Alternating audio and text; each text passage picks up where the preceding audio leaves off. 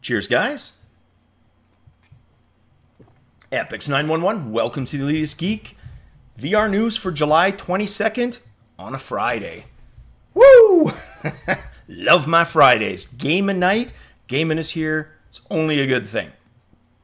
First news bit I want to talk about has to do with the Virtuix Omni.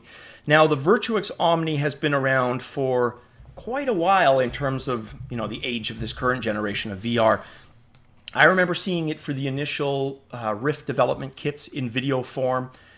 Well, they're now going to be supported officially on a couple of games, but keep in mind, pretty much any game that has gamepad control or keyboard will work with the Virtuix Omni. So it's not, if you read that article, it almost sounds, and I'll link it, it almost sounds like they're saying it's only capable of 2 games. That's not the case. It can play much more. It's being natively supported by the 2 games I'm going to talk about, and that's Toon Wars, World War Toons, World War Toon, something like that. World War Toon. There we go.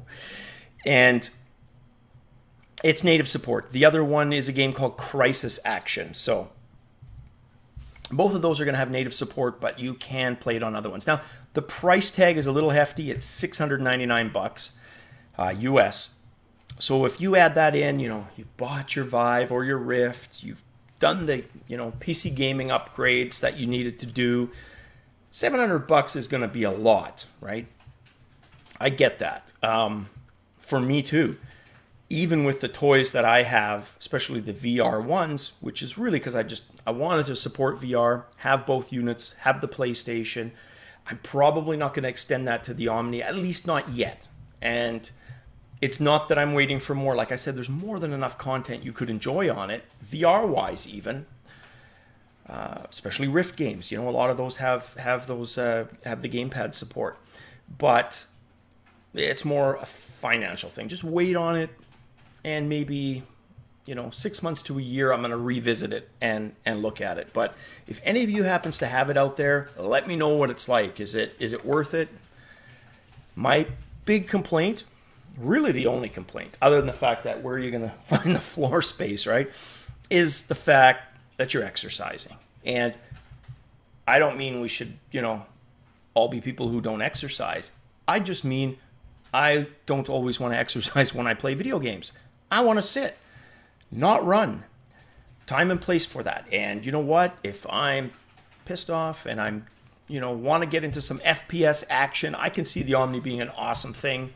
I can see it being great for stealth first-person games. Games like Skyrim, RPGs that are first-person.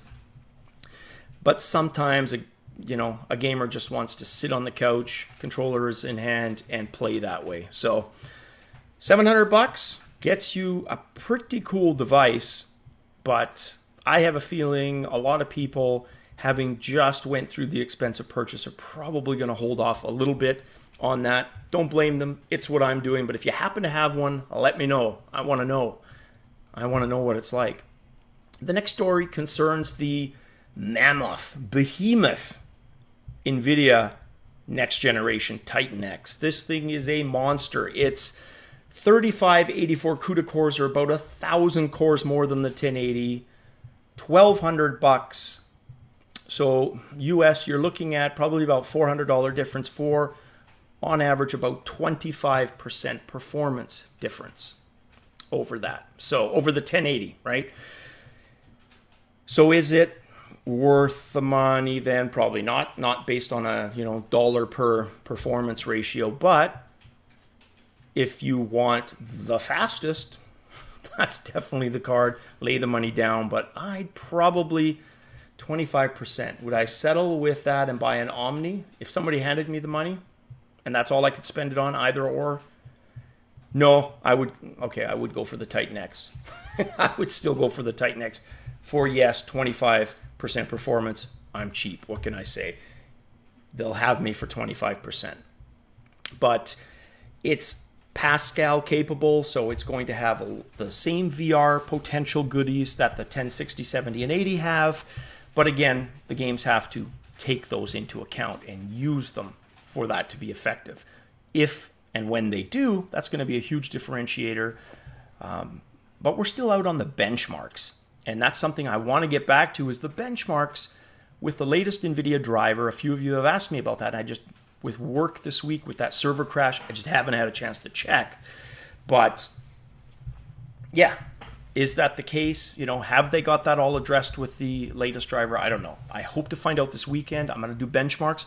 I'm going to roll back my driver, go with the old one, test it in raw data, which is a game specifically mentioned as benefiting in the driver, and then try it with the new and pretty much do the same thing. And I'll let you know. The next thing I want to talk about has to do with the Viewmaster VR unit. Now, this thing is basically an old school Viewmaster that you can use with Google Cardboard. It looks pretty cool for basically legacy Viewmaster stuff and 360-degree Google Cardboard content. So that's kind of cool. The issue with the Viewmaster, keep in mind, is it's mostly just stereoscopic pictures. Now, it has a huge, colossal back library. You just have to go onto eBay and, you know, look up Viewmaster stuff, and there are all kinds of cool, rare, and awesome, you know, pop reference things going way back. There's some really cool stuff out there, and there's collectors of that, right? So if you're into that, absolutely, for 40 bucks, I think it is for the unit, that's not too bad. What it also would probably be good for is, you got a kid, they're too young possibly for VR, you give them one of those. You got to hit that magic age, though. They're old enough to use something, but they're not old enough to the point where they know you're pulling a fast one on them. And what they're experiencing isn't what you're experiencing with the HMD. So be careful, because that age happens. Been there, done that. So you can get that. That's on Gizmodo, has the article. I'll have the link in the bottom if you want to see some more information on that.